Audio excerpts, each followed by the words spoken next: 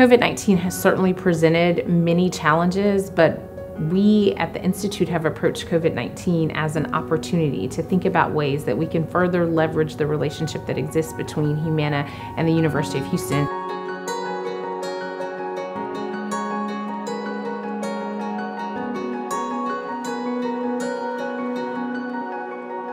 I just really wanted to bring joy to an Elder's Day because we're living in very heavy times, and it essentially became like a caseload of grandparents because they would look forward to me calling and I would keep in touch with them.